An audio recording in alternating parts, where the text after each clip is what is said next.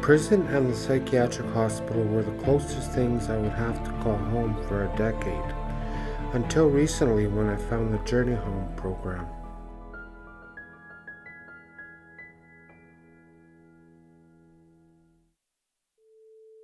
Well, I was relapsing with my illness quite a bit, like every 6 months I'd be in and out of hospital.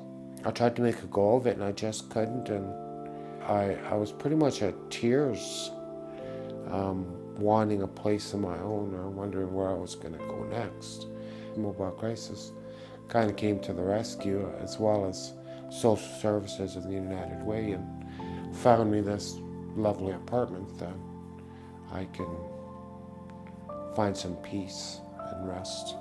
Kind of regularized my life, like put a set schedule together for me.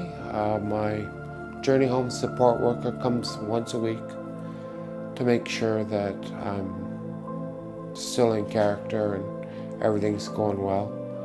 I have mental health nurses that make sure I'm medicine compliant. They come at 8:30 in the morning and 8:30 at night.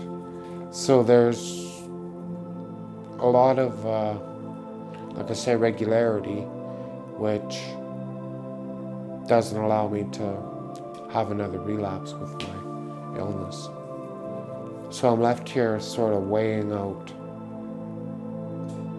am I really contributing? Do I need to contribute more? But sometimes a person falls prey to failure, such as the nature of schizophrenia sometimes, with delusions and stuff. The United Way and Journey Home and all the people involved have been my saving grace.